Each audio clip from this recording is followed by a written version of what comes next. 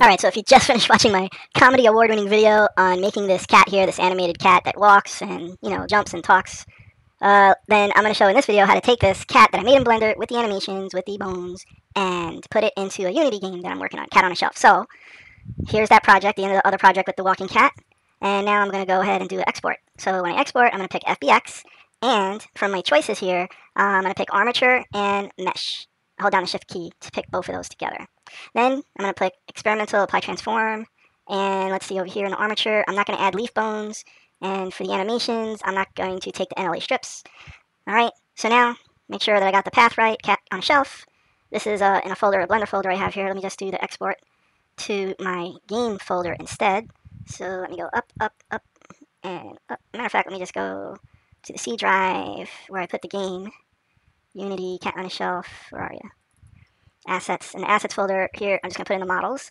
And let me just make a folder for it, and I'll call it cat. And then in there, I'll put my FBX, okay? With all my settings that I picked. Export FBX. And now let's go to Unity here. This is that models folder. Now when I highlight Unity, it should refresh itself and have the cat model there. Now let's see, it has all the animations too. So, let's just check the scale of this. And it's way too big. That's okay. Let's try to bring it down in size to 0.15, 0.15, 0.15. And I guess I could go into Blender and re-export this, but you know, I think I want my cat to be about that big, maybe a little bigger, maybe 0.2, okay? 0.2, 0.2, 0.2. There we go. So here we are. We have the animations, but they're inside this FBX file with the cat.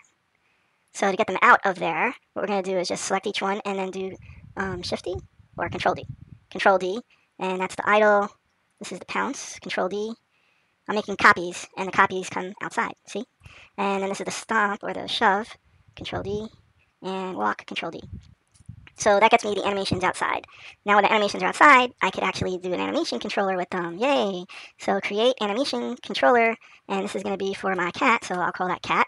And if I double click to open up the animation controller, here we are. Let me just dock it right here. Alright, and let's just make this full screen so I can take full advantage of my size of my screen. Let's move these windows a little bit. Alright, so now the first default animation in this animation controller is going to be the idle animation.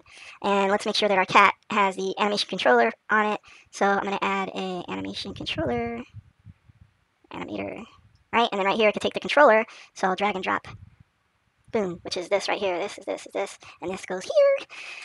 Alright, so now I have the cat with one animation on it. Let's press play and see the cat animate. Right there's a scene view. That's the game view. Let's just look at it, and you can see the cat's animating. But it only happened one time, and then it stopped. So we're going to pick the idle animation and say loop.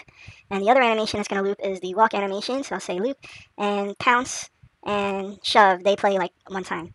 Alright, so we got this, and it's going to loop, and then when we press a certain condition in our animator, we'll play the walk animation. So let me drag in the walk animation, and let's do a transition to armature walk, and a transition back. On the transition, when it goes to walk, it's not going to wait for the animation to finish, and it's not going to wait for the animation to finish. Now there's going to be a condition when it switches to armature walk, so let's add a parameter, and it's going to be a bool, and I'm going to name the parameter walk.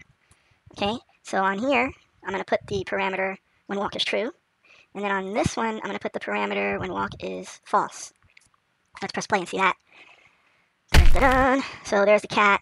It's playing the idle animation, and it's looping. That's good. And now, let's say go ahead and play the walk animation. And there we go. It's playing the walk animation, and it's cool. And it's a really slow walk. So say you want the walk to be faster. I think it is here. I click this, and here's the speed. So let's see how fast, if it goes up to 3 or faster. Alright, so I'll say in the game that my cat's going to walk at a speed of 4. Alright, let's just do 4. Now, I made that number 4 there. Let's see if that number stays after I press stop. I press stop. Okay, good. The number 4 stayed. And the idle animation is playing at a speed of 1. We'll leave it at that. So now we got the 2 animations there. Alright, now there's 2 more animations here that we want to do the pounce. So let's see what the pounce looks like. Woo! It's like when you jump. That's a little harder one. Let's do the shove. So I'm going to press play, and that's when you push one of those cans, a shove. So let's take the shove and drop it in the controller.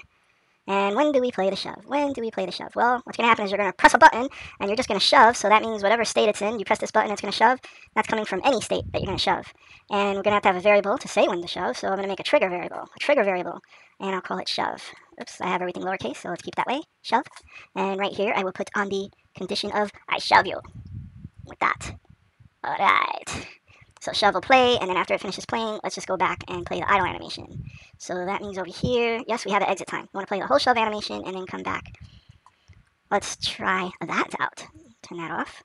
Press play, and it's going to show the game window. I'm just going to go back to the scene window. So if I trigger the shove, it's so slow, but just like the walk animation, I'm going to control the speed of it. So let's first try a 4.5, okay? Let's see how that looks at a 4.5. Oh, that's too fast. How about a 3? See that again? Trigger. 3 is about good, so I'll leave that one at a 3. Okay? And then the last animation we have is the pounce. This is the one where we're going to jump up and then pounce down on top of the can. So this one is a little bit more complicated, folks, because it's basically, if I look at the pounce, I'm going to have to break it up into 2 animations. One where he jumps up and one where he comes down, because I want to use a flying thing when he jumps up. I'll come back to the pounce one later. Let me take it out for now. So I can move around, I can push stuff. That's what we got right now. So let me put this down here now that we finished that. And now let's work on the cat. So the cat has the armature. These are the bones. So I'm going to look in here, and what I want to put are colliders on the feet. So let's find where the feet are. So we got feet on the left, arm, and paw. So let's see. Let's get real close so I can see where the paw is. Bam, the paw is right there. Let me just turn around here and bring that into view. So this is the paw. I'm going to add a collider onto it. Add a component.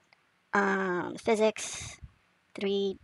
A sphere. I'll use a sphere for a collider. There it is. Simple. And let's see what that looks like. It's huge. It's massive. Oh my goodness. So we will just bring the rate. Gotta control this radius. 0.03, 0.01, 0.005. Does that look about right for that foot? Let's look around. Let's look at it. That's good. Okay. So 0.005. Let's do that to the other foot on the right leg. Here's the right paw. And let's add a sphere to that one. Sphere collider. And the size will be 0.005 as well. Okay. Now we got the 2 feet. We must also get the back feet. So those are going to be on what? Probably here along the back. And somewhere, yep, here we go. The left hip, left upper leg, left lower leg, left foot. And there it goes, it highlights. Let's add a physics sphere collider 0.005. Bam. And then to the right. That was the left leg, right? Yeah, it was. Left foot, left foot. All right. Now let's do the right. Bing, bang, boom. Right foot. And add a foot collider, add a sphere again here, and the size of that, 0.005. So now I have like these feet. I have feet. So where should I put the rigid body? Let's put it up here on the cat itself. The animator, I wonder if this will work if I put the rigid body here. Physics, or I wonder if they have to be on each foot. So I put the rigid body on the cat, and hopefully since these are the children, those colliders will work with it. Now I'm going to pick the cat up from the ground. Now that it has a rigid body, gravity should bring the cat down when I press play. And it does, it comes down. Great. And if I press the different animations for the cat, like walk, okay, it's walking, and the colliders are staying in touch with the floor. It's, you know, moving like that. And let me just try the shove. And it goes back to walking. All right, so you can see that part is kind of working with the animations and the colliders that keep the cat touching the floor. But, you know, I can't do it from this animation controller. I have to do it from the game itself. So, to the cat, we will add a script, add component of a script.